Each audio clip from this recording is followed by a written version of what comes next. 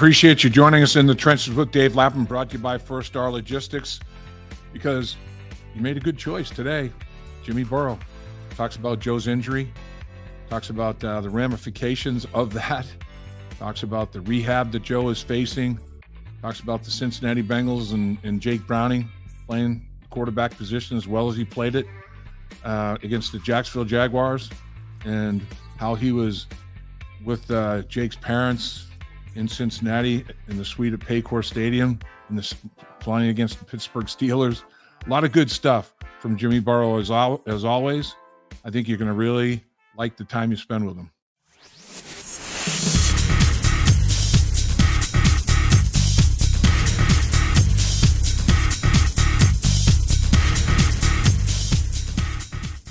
Welcome once again to In the Trenches with Dave Lapham, brought to you by First Star Logistics. As always, here we are in our outstanding studios, and we have an outstanding guest, as always, and that is none other than the great Jimmy Burrow. What's going on, sir? How you be? Well, happy holidays. I'm doing good, and it's always fun to come on, so kind of looking forward to it the last couple of days. There we go. It's Thanksgiving. Hope you had a happy Thanksgiving, and here we go. I noticed your Christmas tree in the background there. The holiday spirit is already upon us all. It is. A lot to be thankful for. There's no doubt. Yeah, I mean, our family's been blessed over the years with a lot of different things, and continue to be, and we are thankful, and look forward to having some family around for Christmas. So, Jimmy, what can you tell us about the status of Joe after successful surgery? Everybody has talked about how successful the surgery went. What's he looking at this point in time, do you think? Well, we were with him at the surgery, and the doctor did think it went extremely well, and so you know, it's a process to rehab and get it back, but all indications are he should be back for sure for next season. He, as people have seen from the game the other night, he's got a big bandage or wrap on it, and so rehab is somewhat limited now. So hopefully in the next few weeks he'll get that off, and the real rehab starts. So everybody's on board with the fact that it did go well, and it's never easy, regardless of what kind of surgery you have. But you know, he's been there, done that, and so we're confident that his rehab is going to go well, and he'll be back next year, just like always.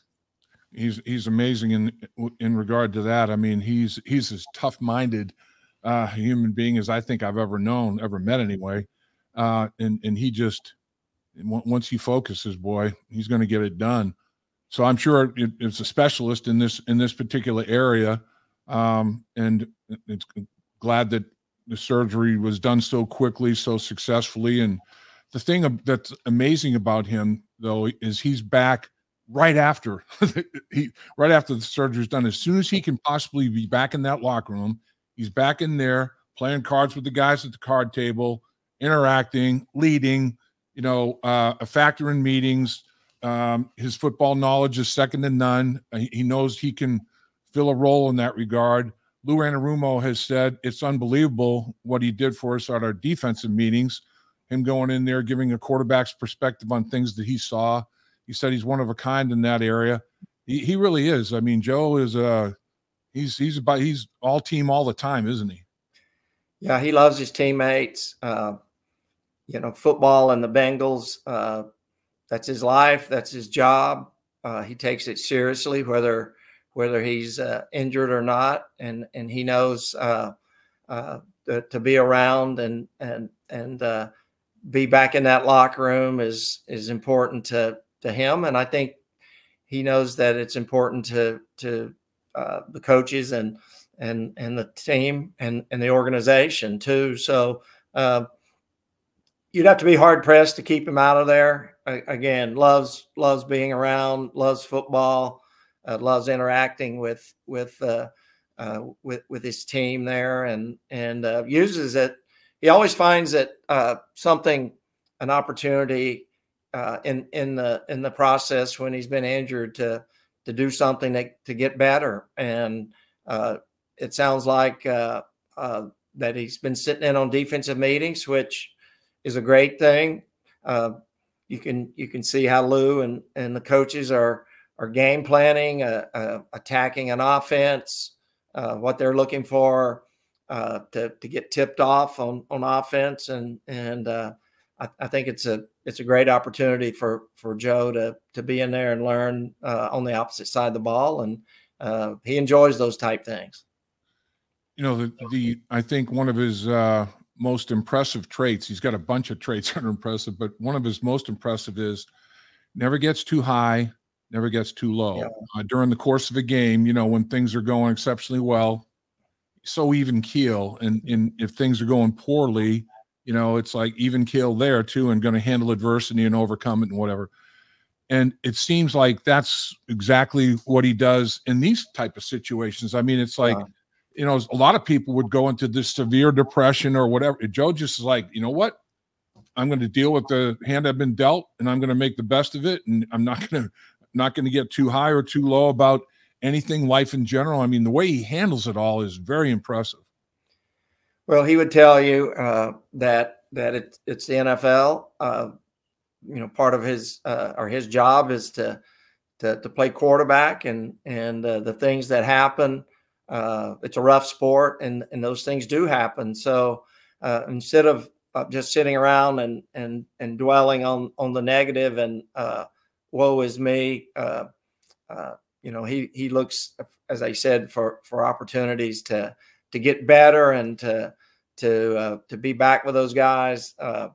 He does a few more things outside of football because, you know, we've all been injured or sick or whatever, and there is a tendency to get bored. So there's always things you look for to not be bored. And you know, he has outside interests, not a lot, but he has a few, and that's why you see him at a UFC fight or something like that here and there, because he likes those kind of things, and it does get his mind a little off of the injury and the rehab and not being able to play. But you know, like you saw the other night, he's on the sidelines, he's interacting with Jake and the coaches, and he's got his iPad like he always does. And I think he takes that particular role that he's playing very seriously, and is willing to help any way he can. Yeah, it's like, you know, he's an additional member of the coaching staff, you know, and it's organic. It's not like he's trying to trump, you know, anybody or anything else. He's like, he said, you know, if Jake's got a question or he's got anything to talk to me about, he can talk to me. Joe's not the type that pushes himself on anybody, but he's a resource that you got to take advantage of. And the whole thing's organic with the coaching staff and you know, Jake and everything. And it's, you know, my understanding is everything is like working out extremely well from a communication standpoint there. And he's been on board with Jake from way back before he even got hurt. He said, you know, Jake's is very capable of being a starting quarterback. He's always told me that Jake prepares well. You know, he's got the team behind him, and even after the Pittsburgh game, which, you know, didn't look great, the weather, Joe was the first one to say, hey, the weather was horrible. So that played into some of the things that were happening that day. But even after that game, Joe just said, hey, I believe in Jake, and we as a team believe in Jake, and things are going to be okay. Yeah, it's amazing the game that he had on Monday Night Football, you know, in front of the world. Like Zach Taylor said after the game, he basically lit the world up. He's one of 7 quarterbacks in NFL history that has completed 86% or more of his passes while throwing for 350 yards. Drew Brees, Rich Gannon did it. Chris Chandler did it, Vinny Testaverde, Peyton Manning, Jake Browning, and Lamar Jackson. That's pretty incredible when you think about, man, you know, second NFL start. It was one of those nights, you know, you just, and I thought the whole thing was done so well. I thought the game plan was outstanding. I thought Zach his play calling was top shelf. And the execution of it was there. And when you have all those components meshing, man, you can have a special game. Yeah, Jake certainly is getting a lot of the credit, and deservedly so. But he would be the first, as Joe always does when he has success, to credit the O-line and his teammates. And it was really an amazing accomplishment for the whole organization and Zach and his coaching staff. And because you go to Jacksonville and they're one of the better defenses, one of the better offenses, and you pretty much had control of that game or close to it for 4 quarters. Right. So everybody had a hand in it, and from the top of the organization all the way down, and it was fun to watch, and proud of those guys. You know, it's interesting. You like to have your quarterback, who's going to be the backup quarterback, have some common traits in terms of, you know, from a player standpoint, but personality and all that is a bigger plus. And I think Jake has some of the same type of things. Jake is very even keel. You know, he's not a guy that, you know, the real big high, the real big low kind of guy. He seems to have the same type of makeup and disposition, and I know they get along great.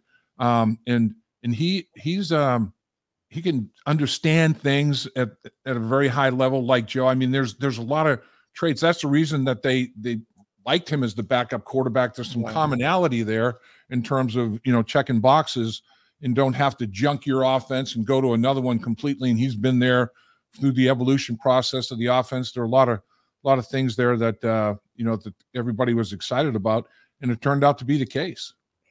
I think that's one of the reasons Joe's has been confident in Jake from the start, because maybe there are a lot of similarities. You know, Jake came from Washington, a winning program.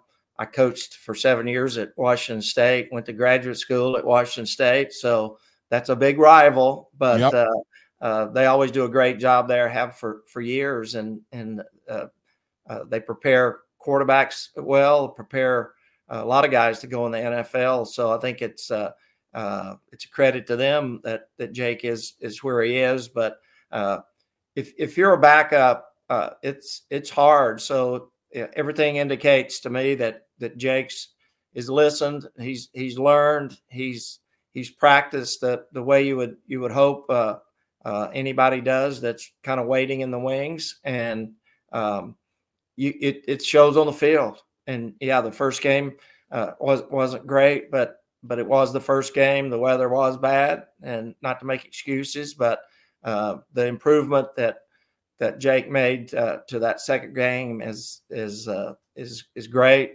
As I said, I think Joe, Zach and the team expected the growth that you saw, and it just happened to be in front of millions on Monday night television, and in a game that we really needed to stay in the playoff hunt. Yeah, I mean, the timing couldn't have been better. It was interesting during the Pittsburgh game.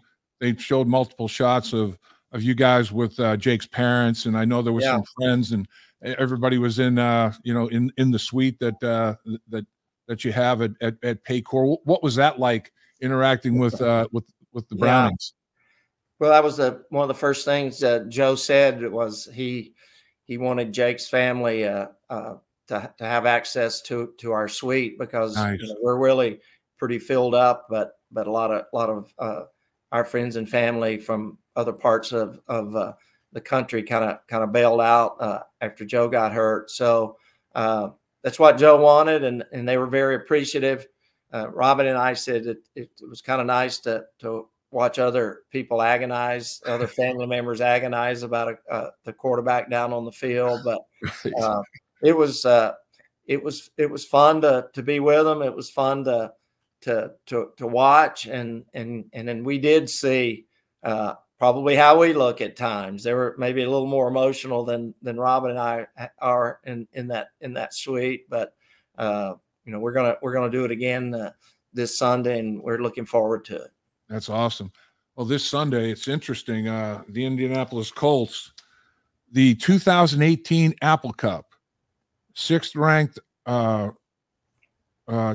ranked Washington against 7th ranked Washington State. The two quarterbacks, Jake Browning and Gardner Minshew. And Jake's Washington Huskies beat Washington State 28-15. So those two guys have gone against each other at the collegiate level in 2018 in a big football game, in a big matchup. And here they go again in the National Football League. It's kind of ironic. Yeah, as I said, that's a huge rivalry. And the one thing, if you check the history of those two schools, there's great quarterbacks at both of them. When I was coaching there, we had Mark Rippon, Jack Thompson was there when I first got there. He was just wrapping up his career. Tim Rosenbaugh with the Cardinals, and you can look on the other side, and there's all kind of quarterbacks for the Huskies too. Drew Bledsoe, certainly from Washington State. So, but that's a big rivalry, and I'm sure those guys will look forward to it. The other kind of tidbit of information, one of my best friends in coaching is Gus Bradley, the defensive coordinator for the Colts. We coached together. I was the defensive coordinator, and he was the linebacker coach when we were at North Dakota State. Long story how he I helped him get into the NFL, and he's been awesome as a head coach and a linebacker coach, and then defensive coordinator. But we stay in touch. He watched Joe as a little boy there in Fargo for a couple of years, and some of his kids were similar age. So I'm hoping to get a chance to see him either Saturday night or Sunday. Well, I'll tell you, Gus Bradley now, he can get it done. His team defense has 42 quarterback sacks, second most in the NFL. They're 6th in sack per pass attempt. There have been 254 yards and losses on those quarterback sacks. So hidden yards, I mean, that's 4th most in the National Football League, all those yards that have been lost. And he's got 4 different players with 5.5 sacks or more. So, I mean, it's not just a guy. He's creating pressure packages and getting guys, in matchups that he wants, and he can get it done. You're right. That guy is a very talented defensive mind, isn't he? He's one of the best there is, and a lot of experience. We had a fun couple years at North Dakota State, and then I came to Ohio University, and he took over the coordinator job. And my relationship with Monty Kiffin, I'd played for him at Nebraska, and he was kind of looking for a quality control guy at Tampa, and called me about another guy, and I said, the guy you should hire is Gus Bradley, and because we were running the same defense as Coach Kiffin, the Tampa 2 and all that, and so I hooked him up with Coach Kiffin, and the rest is history. But he's such a good person and a great coach. I always root for the Colts in case it affects unless it affects where they are in the standings with the Bengals, and looking forward to watching how he defends Zach and the offense, and as I said, hoping I can get a chance to see him. Well, it's we've talked about it before when Joe's had incurred injury, and it's sad because he was in such great shape. I mean, he was playing at such a high level in such great shape, and man, this to be taken away from him like it was is sad, really. But man, I know he's going to attack the rehab, and he'll be throwing. What are they figuring? Maybe April he'll be able to throw a little bit, or is that a little early, Jimmy? Really, I don't know. I'm sure that in Joe's mind is a good starting place, but I don't think anybody really knows for sure. You get the get the bandage off here in a couple of weeks, and I'm re-X-ray it, do all the things, MRI and all that to see where they are. But I have seen the plan for each week, each month, and so I'd say they're hoping for that. But it's pretty well organized and documented how they want to process this rehabilitation. So I'm confident that it's going to go good. Well, I'm sure he'll attack rehab like he attacks everything, and he'll be an all-pro, multiple-time Pro Bowler rehab guy. There's no question about that. Well, he takes it seriously, just like he does if he were playing. He takes the rehab seriously, and I will say that Matt Summers over there and the training staff for the Bengals are awesome. You know, they know what they're doing and how they're going to do things. So we couldn't be any happier with the way they've been over the years and continue to be. And they're going to be by Joe's side every step of the way. Jimmy, as always, appreciate you carving time for us. And again, happy holidays. Enjoy them with family and friends, sir. All right. Happy holidays. Go Bengals, and let's get another one on Sunday. Thanks, Jimmy. All right. Thanks a lot, guys. Dave Lapham here, and every day I am grateful for my experience to have played professional football. As a player, I realized self-motivation, leadership, and appreciating your teammates are key. At First Star Logistics, you can use those same attributes to create the life you want for you and your family. Build your future by working hard like I did. You'll see results both on and off the field. Call First Star Logistics today and be part of our winning team. Opportunity knocking.